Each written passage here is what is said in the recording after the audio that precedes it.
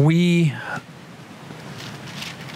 were greatly encouraged, and I think one of the greatest encouragements for me was the encouragement to devote myself to prayer, meaning coming into the presence of God.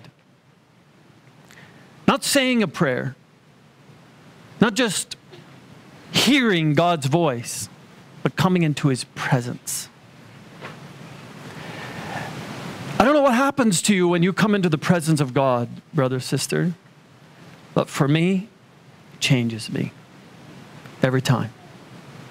I can't come into God's presence and know that He's here without truly worshiping in my spirit, where my spirit is changed because God's presence is so strong, and you realize how holy and awesome He really is.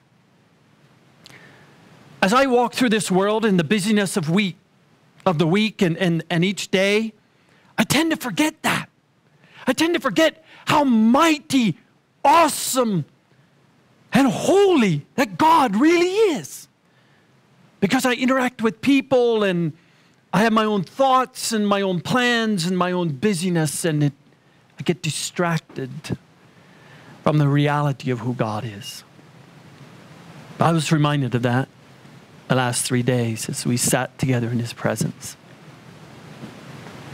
And I was greatly convicted and encouraged with this one thing.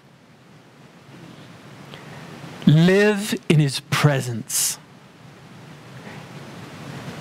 In Psalm, he says, live in the fear of the Lord all the day.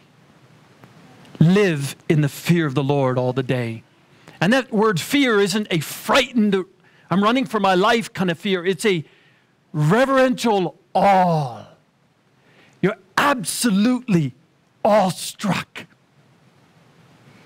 But to be awestruck, I find the only thing that takes me there is when I see something that's awesome. How about you? I mean, are you awestruck right now? I doubt you really are. You don't look it. I'm not that awesome to look at. Thank you. Somebody knows the truth. But when you see God, Job expressed that difference. Job was a righteous man. It doesn't tell us of any time that Job lived a sinful life and needed to repent. Perhaps he was raised in the presence of God, had godly parents. Whatever his upbringing, Job feared God. That's how Job starts. Job chapter 1, there was a man in the land of Uz, and this man was righteous and he feared God. That means he was in awe of God. And because he was in awe of God, he was righteous. He lived a righteous, holy life. And he deeply cared for people. He was a good dad.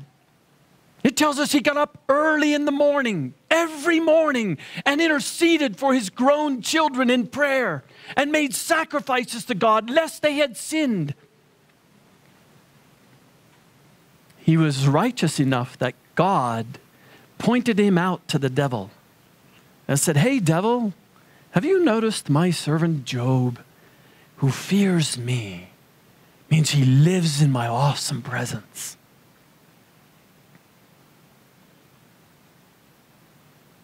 And yet, when the devil came and attacked him fiercely, stripping him, leaving him for nothing to wish for in this life except death, even cursing the day he was born, wishing he had never been born, he said. Yet in all of that, Job didn't sin. But when God spoke to Job, and Job came into a greater revelation of God at the end of the book, Job made an amazing statement. He said, "I have heard of you, God, all my life with the hearing of my ear. But he had missed the part of God. He said, but now my eye sees you. And it doesn't tell us in the book of Job what he's seen, what kind of revelation he had. Maybe he had a revelation like Isaiah did in Isaiah chapter 6, where Isaiah was prophesying and speaking God's word to a righteous nation. Israel was doing really well in the first 6 chapters of Isaiah, though Isaiah wasn't addressing the outward righteousness that King Uzziah had brought to Israel and had restored temple worship, and there was outward righteousness going on, and Uzziah was a righteous king until he was lifted up in pride and became a leper. Went into the temple and made sacrifice of incense, which the king was forbidden to do, only the priesthood. And there was a particular reason for that. If you study closely, you'll understand why God was so jealous over the priesthood. There was only one man in all of the history of the universe that was ever allowed to be dual, have those dual responsibilities, to be a king and a priest. Can you guess what his name is? Notice I said is. Jesus. Jesus was to be the first man who was king and priest, where God reconciled both offices together, and he still is our king and our priest. When Uzziah crossed that line, God smote him with leprosy. And in the year that King Uzziah died, Isaiah says in chapter 6 of Isaiah, I saw the Lord. I saw the Lord. And it changed him. Go back and read that. How Isaiah experienced the awesome presence of God. And you'll notice it changed who Isaiah first, who he was. Isaiah was speaking God's word to God's people. But when Isaiah saw God, a revelation of God, he said, woe is me. I am undone. I have unclean lips. But he didn't end there. God didn't leave him there. You see, when you and I see God's awesome greatness and we come into his presence, God does an amazing thing. God doesn't stay passive towards any person. Without respect or persons, God doesn't stay passive, seated on his throne, looking at us and examining our life. When he sees a man or a woman drawing into his presence, James says, draw near to God and God will draw near to you. That's what God does. When we come drawing near, God comes drawing near. It's as if he comes off his throne and he comes down and he runs out to meet us like the Father ran out to meet his Son. He draws near. Have you experienced God that way? Job did, and he completely changed his life. From a perspective of himself enduring the struggle of life, of the persecution of Satan, of the bad advice and condemnation of his friends.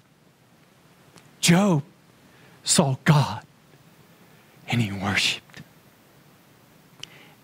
And all of a sudden, his whole perspective changed. And when he changed, then God changed. His experience changed. And that's how the Lord has been speaking to me in the last 3 days. This Phil, you can have that hearing my voice. You can follow me in many ways. But unless you come and actually enter into my awesome presence where your eye sees how great I am, the eyes of your spirit are lifted up from earth to heaven. And you have something then to be awestruck by. And it'll change your life, just like it did Job. I often think even of John, like it did Isaiah, and I think of Apostle John in Revelation chapter 1. John was in a good place. It was the Lord's day. Now, some Bible scholars believe that John was referring to what the Roman Caesar of that day had designated as a high day, as a Lord's Day, when he was to be worshipped as God. And over that time, that's why John was on the Isle of Patmos, and many Christians were being severely persecuted. I don't remember if it was Caesar Nero or the one after him, who had declared that there was going to be a national holiday where all men worship him. And all the people from all over the Roman Empire were supposed to come to the temple and acknowledge Caesar as Lord. And they called it the Lord's Day. And it tells us, many Bible scholars believe that John was referring, it was on that day that John didn't go and acknowledge Caesar as God, but he came into the presence of God, the Lord. And on that day, he saw the Lord Jesus Christ, lifted up. And when he saw him, first he just heard him. It tells us, turn your Bibles with me to Revelation chapter 1. Let's read the story. Verse 9. I, John, your brother, and fellow partaker in the tribulation. Notice that was his circumstance. There was great persecution. He said he's partaking in that. Every day, the history of the people who were shipped to the Isle of Patmos weren't just out there hanging out. It was a slave camp. It was a mine where they were sent out to work in the minefields every day. And the Romans were merciless minecrafters. They beat their slaves a lot, drove them to hard labor. John was an old man by now. He was a fellow partaker in the tribulation and kingdom and perseverance which are in Jesus. Notice how he's seen it right now. I'm a fellow partaker with the rest of you, and there's great tribulation. We're part of another kingdom, and we're persevering. That was the spirit, the mentality he had. He was on the island called Patmos because of the word of God and the testimony of Jesus. I was in the Spirit on the Lord's day, and I heard behind me a loud voice, like the sound of a trumpet, saying, write in a book what you see. Notice he didn't say, write in the book what you hear. Write in a book what you see. And what John seen changed John's message and our Bible. And send it to the 7 churches, to Ephesus, to Smyrna, to Pergamum, to Thyatira, and to Sardis, and to Philadelphia, and to Laodicea. Now notice what John did.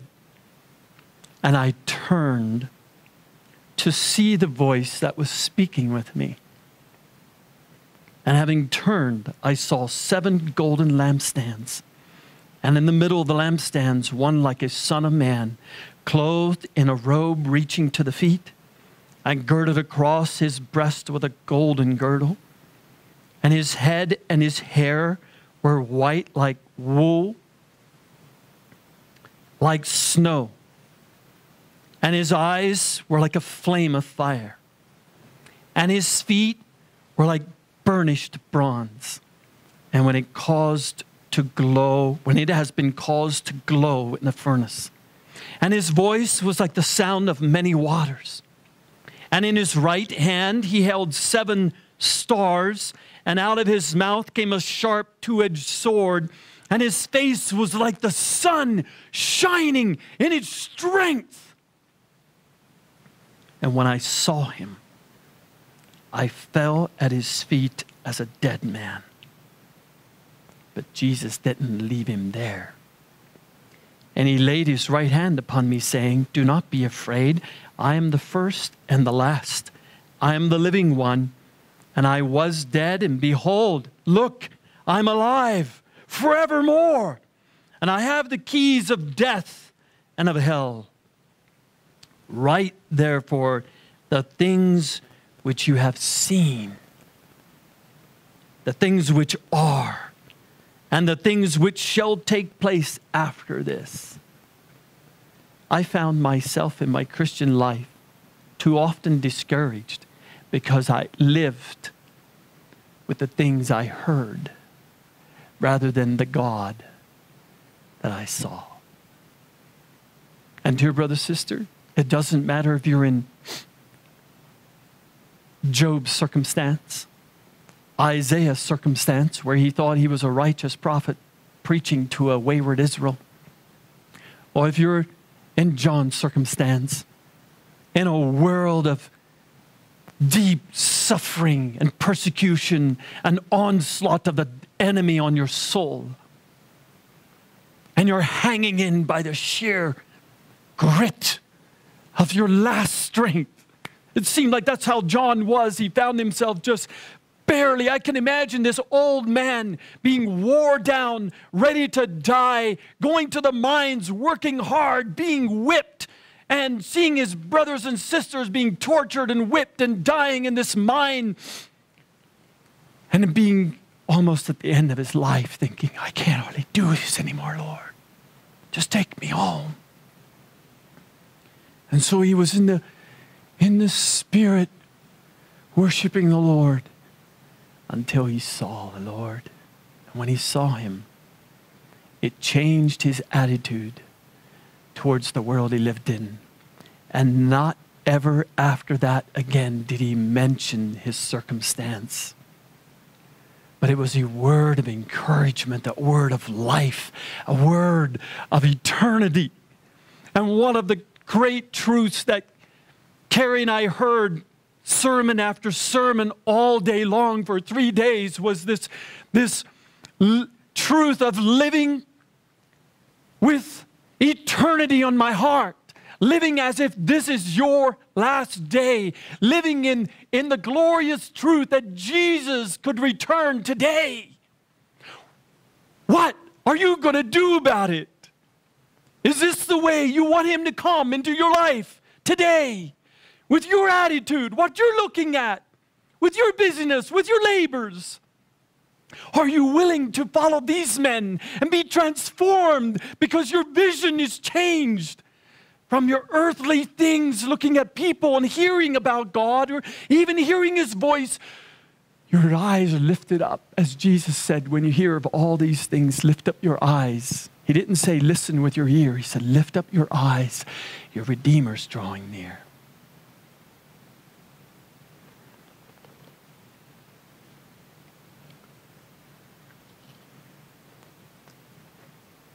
In James chapter 1,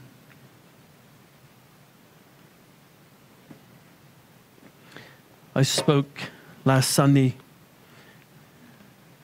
as the Lord was sharing with me in regards to these words of being, verse 19, being quick to hear, slow to speak, and slow to anger. This you know, my beloved brethren, but let everyone be quick to hear, slow to speak, and slow to anger. For the anger of man does not achieve the righteousness of God. Therefore, putting aside all filthiness and all that remains of wickedness, in humility, receive the word implanted, which is able to save your souls. But don't only receive it. Prove yourself doers of the word, not merely hearers who delude themselves. For if anyone is a hearer of the word and not a doer, he's like a man who looks at his natural face in a mirror. For once he has looked at himself and gone away, he has immediately forgotten what kind of person he was. But one who looks intently. The word is the root word of intentional. You're looking into the Word of God for a reason, for a purpose, intentionally.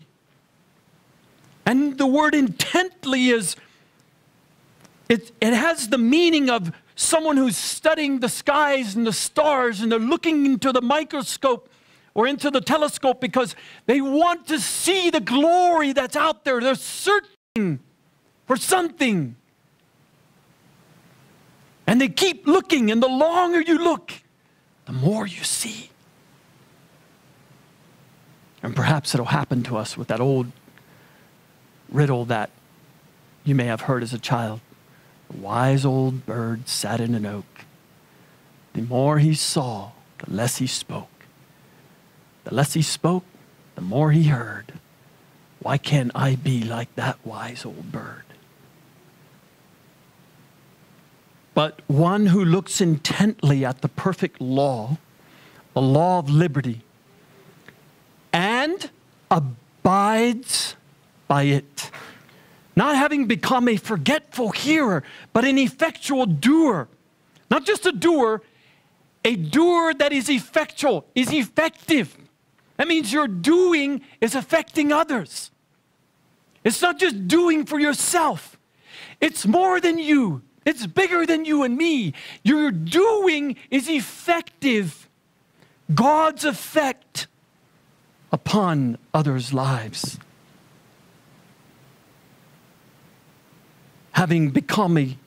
Not having become a forgetful hearer, but an effectual doer, this man shall be blessed in what he does. And that's what Jesus said after he gave the Sermon on the Mount in Matthew 5, 6, and 7, and in Luke chapter 6. Remember the illustration that the Lord said? If you hear my words and you do them, your life will be like a person who digs deep and builds on a foundation. And his house, his life, because it's built on a foundation, when the storms come, Jesus said, when the floods come, that means there's a flood coming. Now you and I both know that for a house to stand in the middle of flood waters, it takes a lot of good, solid building. Yeah, it must be well built, or it will just wash away. Even houses that are well built tend to wash away. But Jesus said, if you will hear his words and do them, your house will not wash away when the floods come and the winds blow. But the person who hears them and doesn't do them, he also has a house. You build a life, a good life. Listen to good things. You might go to church all your life. You might be like a Job, or even like a John. Look at John and all these men, they also did, but there was an element that they had been missing of Jesus. John had known Jesus in a very close, intimate way as he walked on the earth before he was the glorified Christ. John was filled with the Holy Spirit on the day of Pentecost. In fact, it seemed that he was closer to Jesus than Peter and many of the others. It refers to him in John chapter 19, 20, and 21 as the one whom Jesus loved, had a close relationship with. And John spoke more about the love of God than all the other apostles put together. And yet, when John saw the glorified Jesus in the midst of his great persecution and struggle of life, it transformed him. He had a change of perspective. And the Lord made him an effectual doer. He wrote. He was told to write, and he wrote. And it's affecting you right now. It's affecting me. An effectual doer.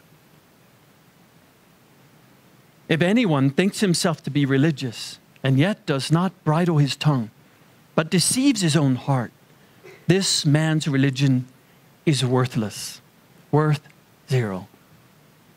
You can add many zeros to your life. You'll still remain a zero. Worthless. But if you add the words of Jesus Christ in obedience, a heart of obedient faith to your life, you won't be worthless. No matter how worthless you feel, you'll be an effectual doer. No matter if it's in a little way or a big way. This is pure and undefiled religion. This is it. In the sight of God and Father, of our God and Father, to visit orphans and widows in their distress, and to keep oneself unstained by the world. This morning I will look at 3 examples of obedience. 3 examples of obedience. The first one I would like to look at is recorded in 1 Samuel chapter 13. 1 Samuel chapter 13. And here we see the story of King Saul. Now you know the story, probably, have read it many times. But I want you to come to it with this heart intentionally this morning. And look deeply into Saul's life and how the Lord has recorded his life for you and I with that intent. The intent that the Holy Spirit wrote this story. Receive that intent and let the Holy Spirit plant it into your heart. In chapter 13, we see that Saul was 40 years old when he began to reign. He was, again, a Benjamite. Saul was not a wicked man. He was a righteous man. He was attempting to serve the Lord the best he could. God, in seeing his heart and now giving him a responsibility of being a king over Israel, wanted to bring a test to his life.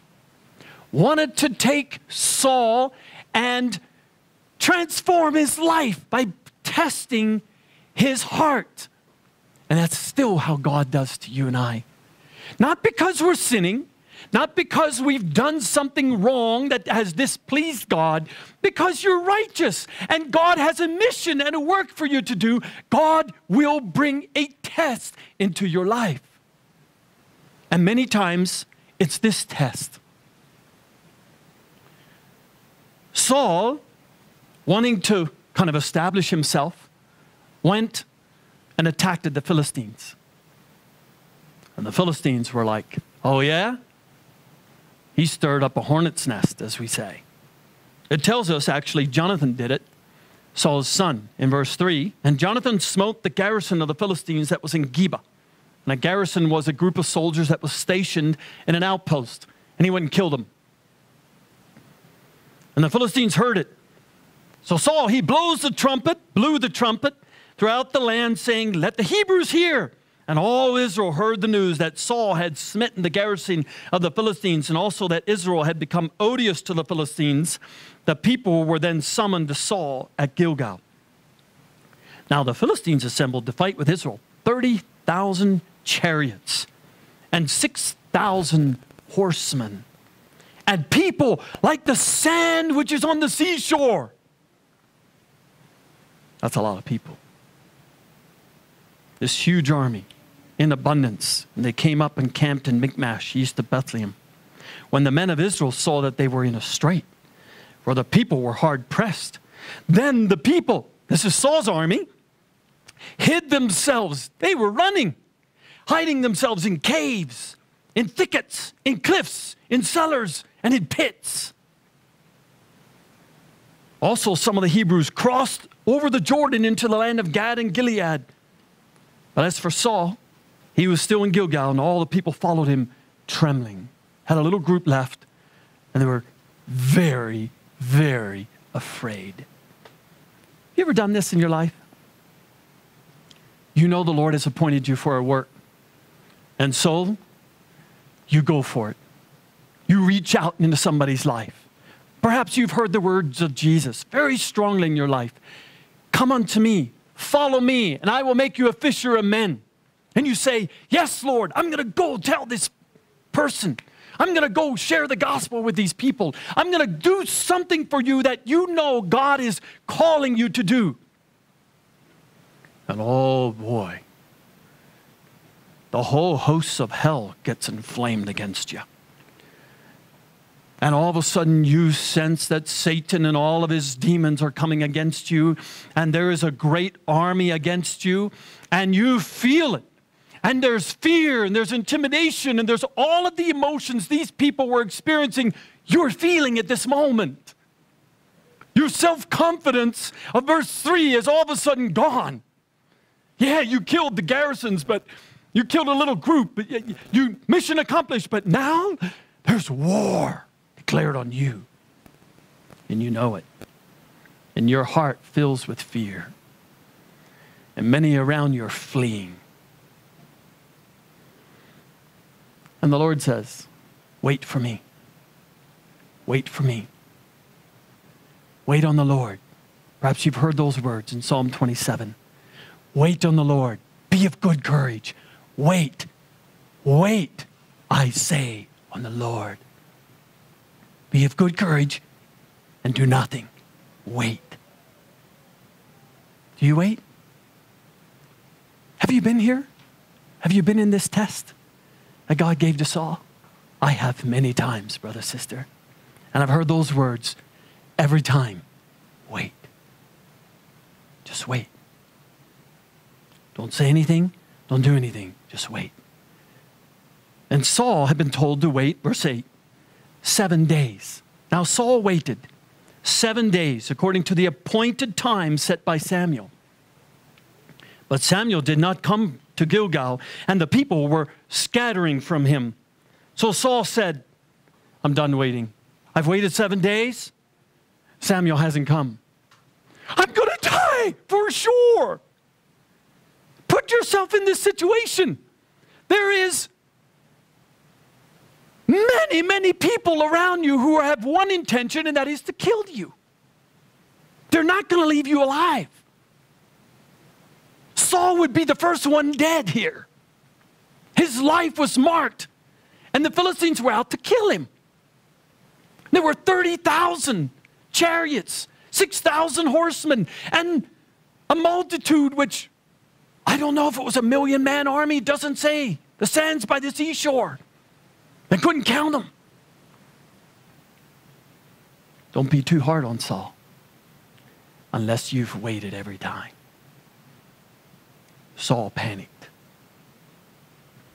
Bring to me the burnt offering and the peace offerings. And he offered the burnt offering. And it came about as soon as he finished offering the burnt offering that behold, Samuel came. And Saul went out to meet him and greet him. Hey, Samuel, praise the Lord. Glad you came. We just got done offering the sacrifice. You don't see that Saul was even convicted of his sin. He didn't think he had done anything wrong.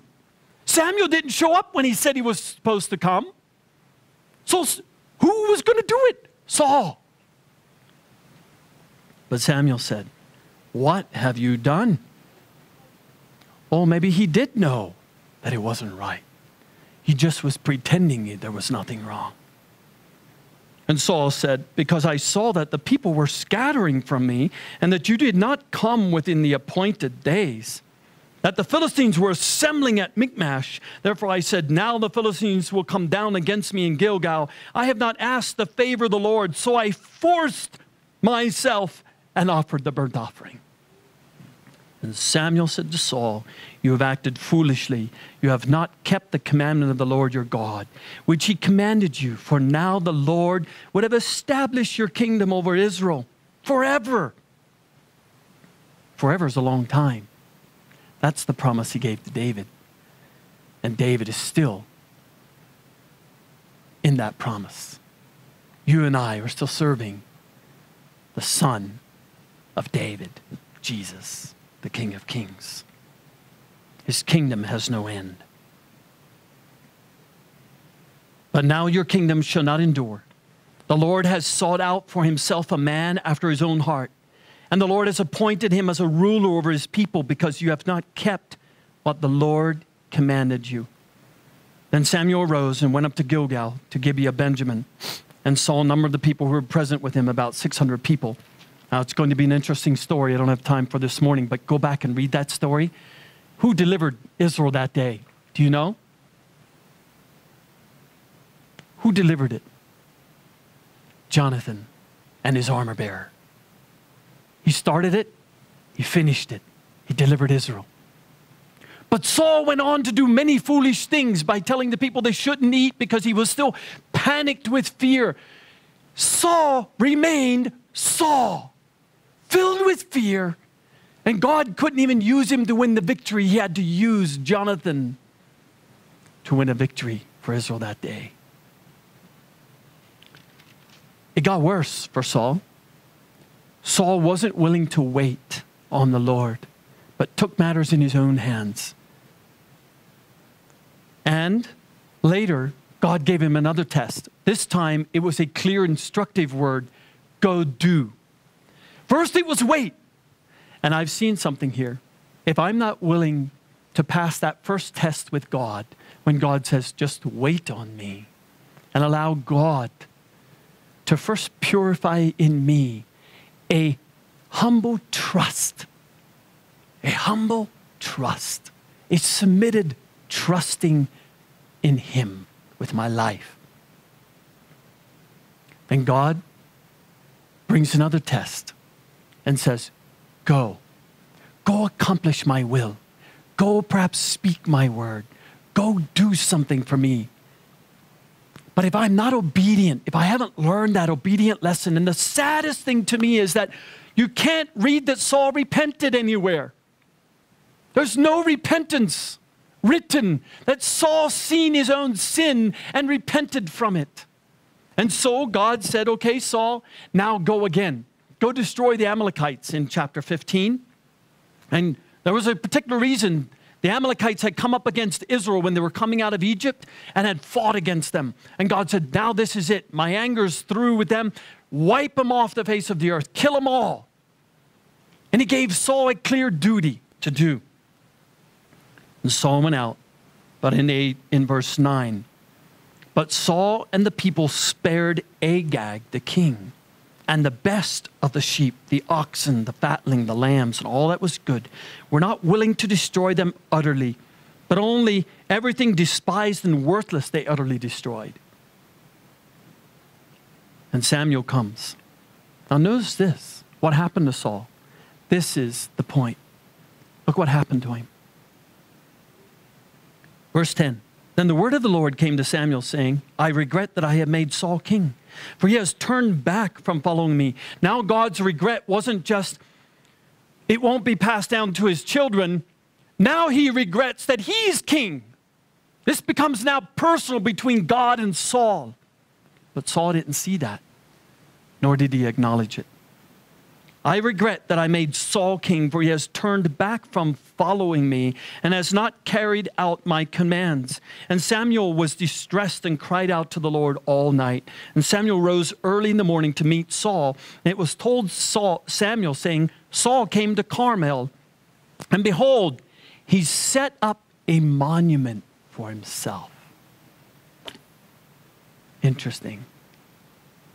Jonathan wins his first major battle. And Saul goes after the Amalekites in obedience to God's word, but takes glory to himself. He's there busy making a monument for himself. You see what was in his heart? And Samuel came to Saul, verse 13, and Saul said to him, Blessed are you of the Lord, Samuel. I have carried out the command of the Lord. You see what happened to him? He was deceived. James chapter 1 became true in Saul's life. He heard the word of the Lord, but he disobeyed. He wouldn't wait. Heard the word of the Lord again and didn't fully obey. Mostly, but changed it up a little bit. Oh, what does it hurt? I think this is a little better. We'll save all the best animals for sacrifice to God.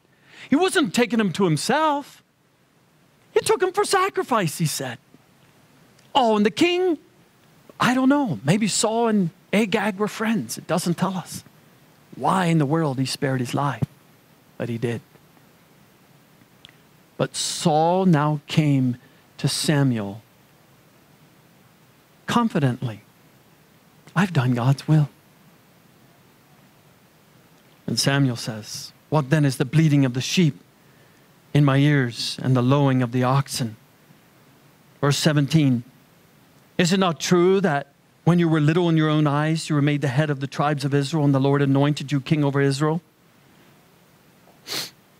Verse 19, why then did you not obey the voice of the Lord, but rushed upon the spoil and did what was evil in the sight of the Lord? Now that's not how Saul seen it at all.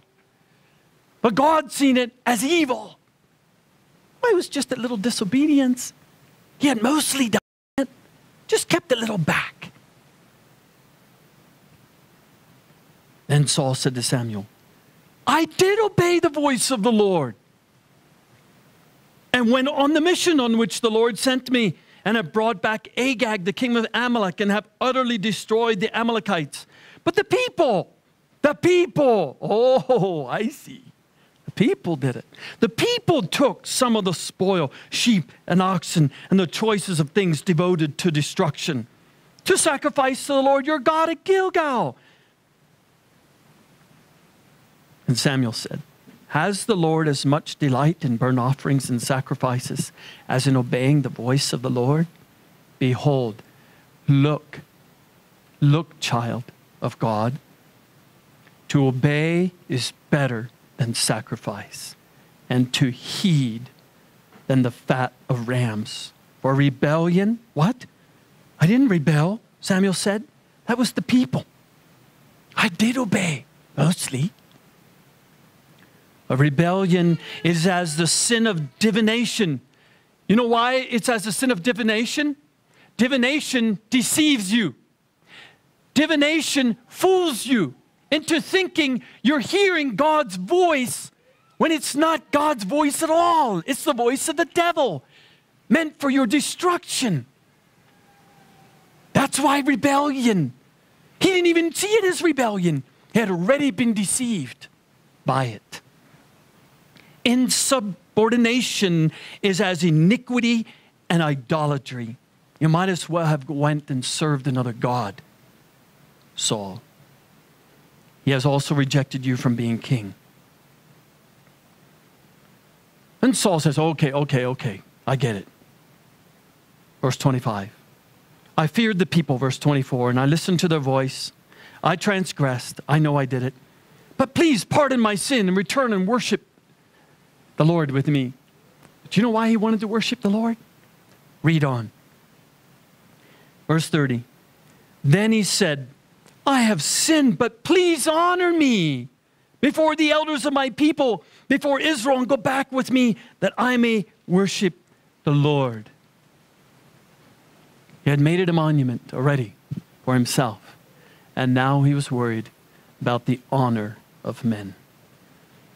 First thing I see in Saul's life is fearful impatience. Fearful impatience. And I ask you, dear brother, sister, look at your life. When you're tested in your life, not when everything's going well, and panic really does set in, and there's good reason for it, will you wait on the Lord? Or will you be fearfully, and out of that impatience for God, act?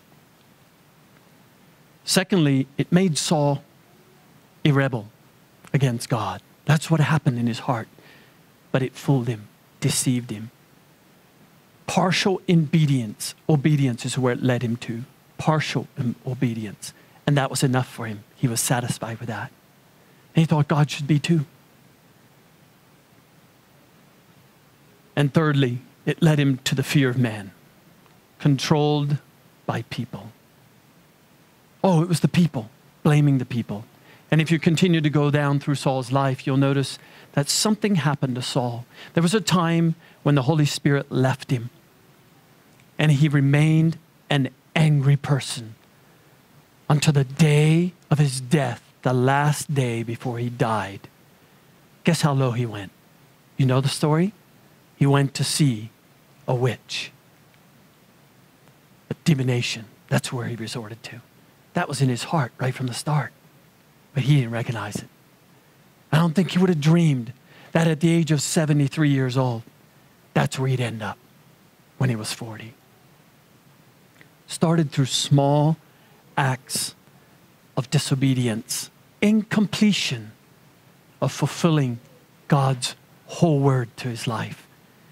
Consoling himself. He did okay because he did most of it. The Saul syndrome. The second one I want to look at is Jonah. The prophet Jonah. Now Jonah is an interesting man. And if you haven't read the book of Jonah lately, I encourage you to do it. Jonah was not a Saul. Jonah was a servant of God. It tells us in 2 Kings 14, verse 25, you can read 2 Kings 14, verse 25, through those next few verses. It's the first time we read of Jonah. He was a prophet in Israel, and he was a very interesting prophet. He prophesied up towards Galilee in the northern kingdom, and it was right after Elisha's, sometime between after Elisha's death and the prophet of Isaiah, where Isaiah was prophesying. And it tells us that God used Jonah to prophesy to Israel. Now, Israel was very wicked at that time. And Jeroboam, not the son of Nebat, the first one, but the second king came up, wicked king, didn't repent from his wickedness, but he established Israel. And Jonah prophesied to Israel. And you know what God prophesied through Jonah to Israel? That he's going to bless Israel. Even in their wickedness, even in their sin, no one repented in Israel. The king didn't repent, but God had mercy on Israel. It says, for his promise to Abraham, Isaac, and Jacob, God just blessed them. It was a season of great blessing on wicked Israel. Now, coming to the book of Jonah, God had another word for Jonah. Go to another wicked city, your enemy, the Assyrians, that had come and had taken Israel captive many times. Go prophesy against that city. And you know the story. Jonah said, I'm not going. And he runs from God. And God takes a disobedient prophet and converts souls. First act of disobedience. An amazing thing that God did. Jonah goes into the ship, and you can read this. I don't have time to read through it. Chapter 1. But the end of chapter 1 is this. Verse 16. Then the men of the ship feared the Lord greatly, and they offered sacrifice to the Lord and made vows. The shipmen were converted to God. Just a few verses before that, in the storm, they were crying out to all their own gods. But God became, the God of the Hebrews became the God of these shipmen through a disobedient prophet. Because Jonah wasn't messing around.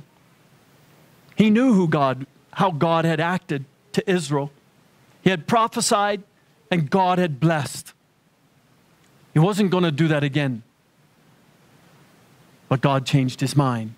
And in chapter 2, Jonah repented, and he goes to Nineveh. Now it tells us that Nineveh was a city of a 3 days journey, a big city of over 120 souls, the Lord says. A great city. Now a 3 days journey, Jesus referred to in one of the Gospels as one day as a 12-hour day. He said, don't you know there are 12 hours in the day? So think of a 12-hour day's walk 3 times. How far can you walk in 12 hours? Well, we had a little snapshot of this yesterday coming down 85 from Cheyenne to Alt. I pressed in the GPS a little east of Alt and it said 12 hours. And I looked at my GPS, I was like, you got to be kidding me, not 12 hours. And here it was on the walk sign. You know, your GPS has walk and drive and bus, transit. It was on the walk. Oh, it's going to take us, so I told the boys, it would take us 12 hours to walk to Alt. That's a day's journey. In the Bible times. It would take you 3 12-hour days to walk through this great city. That's how big it was. Jonah starts, and he comes to the city and he starts proclaiming that God is going to bring judgment on their wickedness. And he didn't even end the first day. You'll notice that. in chapter 3. Nineveh, verse 3, was an exceedingly great city, a 3 days' walk. Then Jonah began to go through the city 1 day's walk, and he cried out and said, yet 40 days and Nineveh will be overthrown. Then the people of Nineveh believed in God. They called a fast, put on sackcloth, from the greatest to the least of them. And the word reached the king of Nineveh. He rose from his throne, laid aside his robe from him, covered himself with sackcloth and sat on ashes. And he issued a proclamation, and it said, in Nineveh, by the decree of the king and his nobles, do not let man, beast, herd, or flock taste a thing. Do not let them eat or drink water. But both man and beast must be covered with sackcloth. And let men call on God earnestly, that each may turn from his wicked way and from the violence which is in his hands. Who knows? God may turn and relent and withdraw his burning anger so that we shall not perish. When God saw their deeds, that they turned from their wicked way, then God relented concerning the calamity which he had declared he would bring upon them, and he did not do it. Jonah never even made it through the city, only a third of the way through. Great revival. You would think this prophet of God was a happy man. But it greatly displeased Jonah, and he became angry. Chapter 4. And he prayed to the Lord and said, please, Lord, was not this what I said? See, he was arguing with God while I was still in my own country. Therefore, in order to forestall this, I fled to Tarshish. For I knew that thou art a gracious and compassionate God, slow to anger and abundant in loving kindness, and one relents concerning calamity. Therefore now, O Lord, please take my life, for death is better to me than life. And the Lord said, do you have good reason to be angry? Jonah, you can read the story, as far as we know, died a bitter man. Prophet of the Lord, who had prophesied and God had blessed, who had prophesied and God brought a great repentance. According to history, Nineveh lasted for another 100 years. 100 years from that great revival. He was an effectual doer, don't you think? Saul, through his disobedience, failed to enter the kingdom. Failed to enter into that place that God had appointed for him in Israel. But it didn't destroy Israel. God rose up another man, King David. Jonah, through unbelief, pride and arrogance, brought great repentance to a wicked heathen city, but yet missed the salvation of the Lord in his own life through unbelief. He obeyed, but only through like coercion, God forcing him to. He had a fear of God, but not a fear that led to repentance. They both missed God's salvation in their own personal lives. God still used them. The third one I want to look at is Apostle Paul. Apostle Paul, you can read in the book of Acts. We know his story, right? How he started persecuting the church. And I want to just read a few verses to you to show you Paul's state, his attitude towards Christians. Chapter 8 of Acts 1. And Saul was in hearty agreement with putting Stephen to death. And on that day, a great persecution rose against the church in Jerusalem, and they were all scattered throughout the regions of Judea and Samaria, except the apostles. And some devout men buried Stephen and made loud lamentation over him. But Saul began ravaging the church, entering house after house, and dragging off men and women, and would put them to prison. That went on for some time. Chapter 9, verse 1. Now Saul, still breathing threats and murder against the disciples of the Lord, went to the high priest. So you can see what he was doing. His attitude, breathing threats and murder against God's people. This was a madman. And then he met the Lord. Verse 3, and it came about that as he journeyed, he was approaching Damascus, and suddenly a light from heaven flashed around him. And he fell to the ground and heard a voice saying to him, Saul, Saul, why are you persecuting me? And he said, who art thou, Lord? And he said, I am Jesus whom you are persecuting. But rise and enter the city, and it shall be told you what you must do. And the men who traveled with him stood speechless, hearing the voice, but seeing no one. And Saul got up from the ground, and though his eyes were open, he couldn't see nothing. He could see nothing. And leading him by the hand, they brought him into Damascus. And he was 3 days without sight, neither ate nor drank. In verse 15, the Lord tells Ananias, but the Lord said to him, go, for he is a chosen instrument of mine to bear my name before the Gentiles and kings and sons, the sons of Israel. For I will show him how much he must suffer for my name's sake. Verse 18, and immediately there fell from his eyes something like scales, and he regained his sight, and he arose and was baptized, and he took food and was strengthened. Now for several days he was with the disciples who were at Damascus, and immediately he began to proclaim Jesus in the synagogue, saying, he's the Son of God. Transformed life immediately. But quickly persecution came, and the Lord loved Saul and changed him to Paul. And it doesn't tell us clearly in the scripture, but from the best that scholars believe, it was about 10 years that Saul was shipped back to his hometown and stayed there for about 10 years. And later Barnabas goes to find him and brings him to Antioch. For 10 years, the Lord took Saul and made him a disciple. Now he was transformed. He was preaching the word, but perhaps with the same spirit and zeal, it had just shifted. It was, as he had said in Philippians, he was a Hebrew of the Hebrews. He was the best of the Pharisees, a zealot. And all that zeal had just transferred now over to Jesus. Perhaps the Lord knew this man was going to do a lot of damage to my kingdom and bring on even much greater persecution. I need to temper him for 10 years. Make him a nothing, a nobody. We don't know what he did in Tarsus. But he went home, and God was silent over his life for 10 years. But I believe the word of Isaiah 49 was fulfilled in Paul's life over that time. And I'll tell you why I believe that.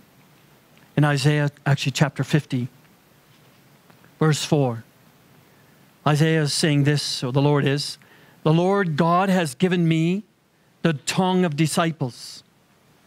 That means a tongue of discipline. Is your tongue a tongue of a disciple? That I may know how to sustain the weary one with a word. He awakens me morning by morning. He awakens my ear to listen as a disciple. The Lord God has opened my ear, and I was not disobedient, nor did I turn back. Look what happened. I gave my back to those who strike me, and my cheeks to those who pluck out the beard. I did not cover my face from humiliation and spitting. For the Lord God helps me, therefore I am not disgraced. Therefore I have set my face like a flint, and I know that I shall not be ashamed. And you can continue to read through, but I believe that that's where Paul was discipled. Learn to hear God, see God, have revelations of God that really formed him into the apostle that he was. And here's why I believe it. Paul's testimony in Galatians chapter 1 says this. He said in verse 9, as we have said before, so say I again now, if any man is preaching to you a gospel contrary to that which you have received, let him be accursed. For am I now seeking the favor of men or of God? Am I striving to please men? if I were still trying to please men, I would not be a bond servant of Christ. For I would have you know, brethren, that the gospel which was preached by me is not according to man. For I neither received it from man, nor was I taught it, but I received it through a revelation of Jesus Christ. For you have heard of my former manner of life in Judaism, how I used to persecute the church of God beyond measure and tried to destroy it. And I was advancing in Judaism beyond my contemporaries among my countrymen, being more extremely zealous for my ancestral traditions. But when he who had set me apart, even from my mother's womb, and called me through his grace was pleased to reveal his Son in me, that I might preach him among the Gentiles, I did not immediately confer or consult with flesh and blood, nor did I go up to Jerusalem to those who were apostles before me, but I went away to Arabia and returned once more to Damascus.